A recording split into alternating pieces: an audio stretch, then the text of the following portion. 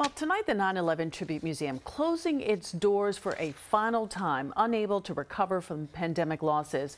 The museum, created by family members of firefighters who died that day. And while the physical museum is no more, it's not the end of the road. Eyewitness News reporter Kemberly Richardson shows us what's next. Everything we've done, I've been proud of.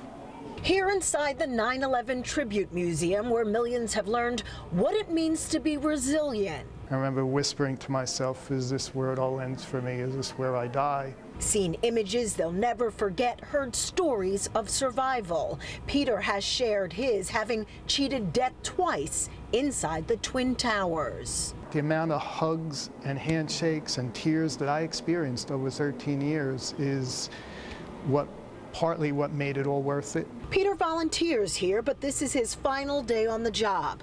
Opened in 2006, the museum must now shut its doors, yet another casualty of the pandemic.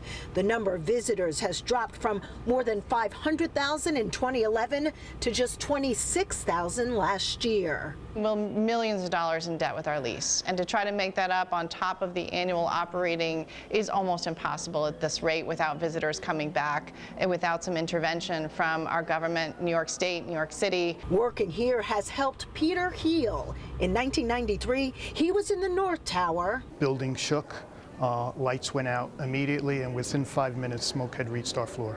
In 2001, in an office on the 69th floor. This was a slam into the building, knocks me onto my desk. I get up and I stand up, and the floor is not stable, it's rolling.